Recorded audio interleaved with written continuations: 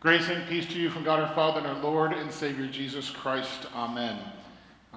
Just to inform you like I did Pastor Josh, our organist just had a little schedule confusion today. One thought the other had switched, and we're still working all that out. But everybody's okay, and that was my big worry, of course, that we have organists coming from further away, and was worried somebody was hurt. So anyway, everybody's okay.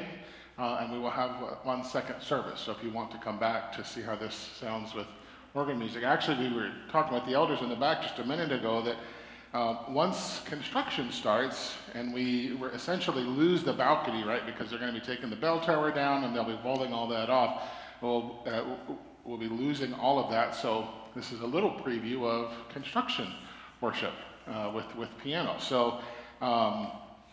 And God be blessing all of that, of course, as we do that. And to update you on that, we're hoping that shortly after Easter, we'll be able to get all of that construction started. And we've broken ground already, but they're waiting on some more paperwork and all that to get finished. And once that's done, they'll actually start construction. So today, hear and see. You noticed in the readings there was a consistent idea as you heard Pastor Josh reading about blindness or being able to see, and especially even also in the Old Testament reading, there was a phrase in there about hear and see. Prophet writes this, "Hear you deaf and look you blind that you may see." Okay, and as we read some of this from Isaiah, we wonder who is God talking to, who is the prophet talking to, right? God speaking through the prophet Isaiah. The question is, who is he calling deaf and blind? First, of course, is the audience that's there, his servant Israel. Okay? He says as much in verse 19 here, "Who is blind but my servant? Or deaf as my messenger whom I send?" This is not good things to be saying about his servant, right? He's being critical here. Nobody's as blind as my servant. Nobody's deaf as my messenger whom I send, right? The one he has called, his chosen people Israel, are blind and deaf. Look, he goes on. He sees many things, but does not observe them. His ears are open, but he does not hear.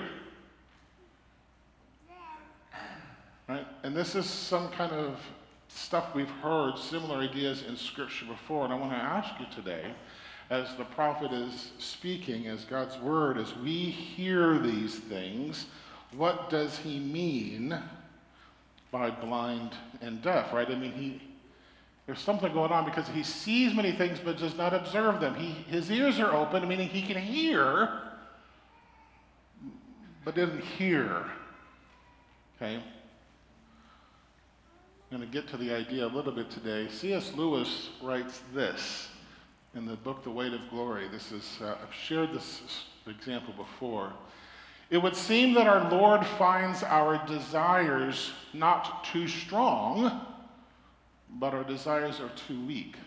We are half-hearted creatures, fooling about with drink and sex and ambition where infinite joy is offered us. Like an ignorant child who wants to go on making mud pies in a slum because he cannot imagine what is meant by a holiday at the sea. We are far too easily pleased."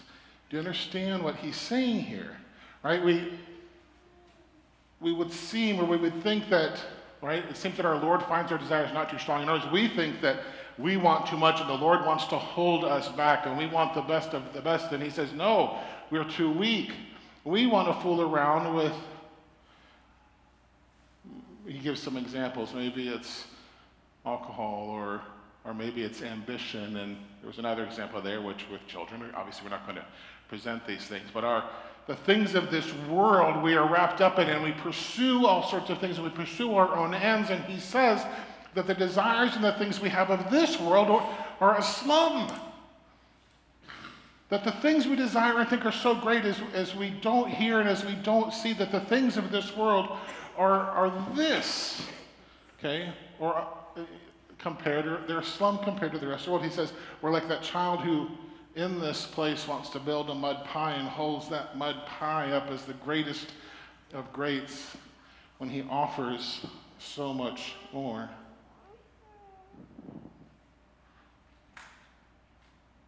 that we're too easily satisfied, that the brokenness of the world we are enamored with, that the things of this broken world are the things that we pursue, rather than the wonderful things God offers, right?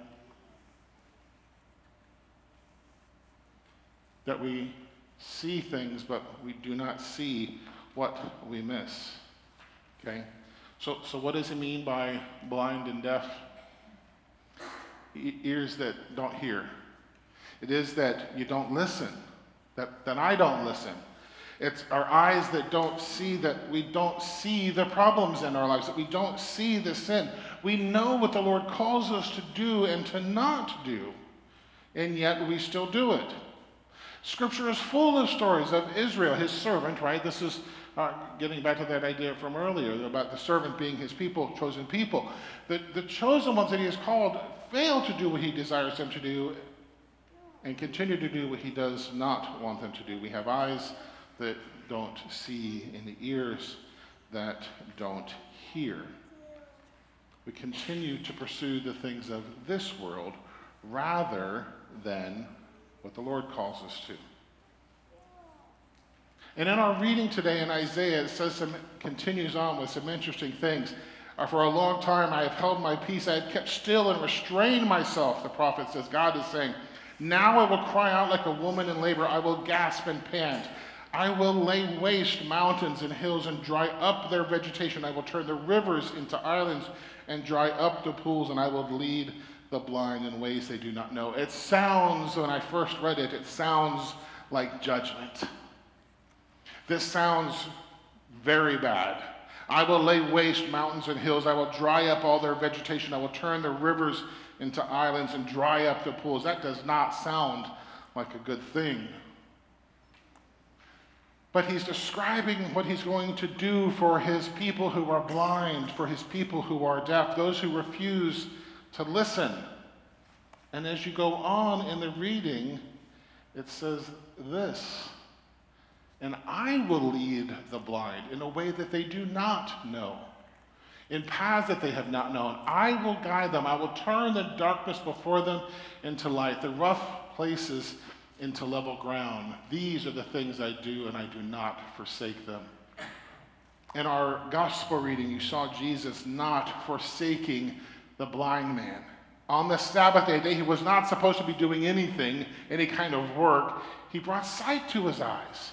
He did something that was uncalled, not uncalled for. It was perfectly called for, but he did something that was unheard of for that day. It was not supposed to be happening according to the laws of the day. But God says, I will lead the blind in a way they do not know. What is the way that you do not know? It is that greater way. What do we know? We know the slums. We know the ambition and the drink and the sex and other things that he gives as examples. But he says, I will lead the blind. And he takes us, and rather than those phrases, I will lay waste to mountains and hills and dry up their vegetation, we see that the Lord is clearing the path. Rather than leaving us as people who are blind and deaf, who are sinful and turning away from the blessings, who are satisfied with that mud pie, rather than all of the promises God makes for us. He removes all the barriers. I will lay waste mountains and hills. I will dry up the vegetation. I will turn the rivers into islands and dry up the pools. I will turn the darkness before them into light, the rough places into level ground. God makes the path clear for us. Yes, we stumble and fall each and every day.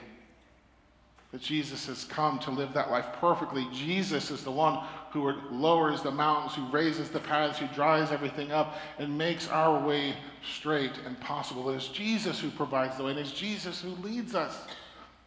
And all we do is turn to him in that trust, repenting of our sins, understanding that we are blind and deaf, that we do not hear and we do not see. And so as much as we confessed earlier, and in that confession and absolution, Jesus says, I've got this, as he is the one who leads us, as the prophet describes to us today. Yes, the world is a place that we struggle. Yes, as C.S. Lewis says, we are those ignorant children wanting to go on making mud pies in a slum. But we cling to Jesus, who takes us on his way, who leads us, that we may not be lost. May we continue to trust in all that our Lord and Savior does as he makes our paths straight and clear, as he leads us to be by his side. In Jesus' name, amen.